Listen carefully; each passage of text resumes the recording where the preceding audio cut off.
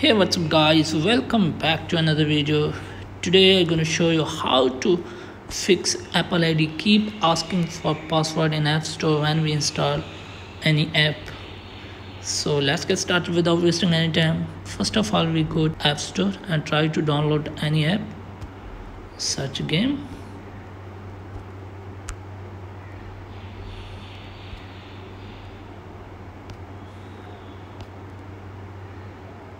We try to install this one. Click get,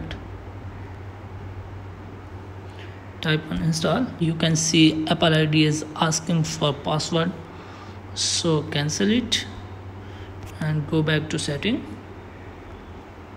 Scroll down to find iTunes and App Store and click on the password setting. Here you can see always required after 15 minutes. You can see it has been turned off, and now we try to again install any app. So get it, it's done. Thanks for watching.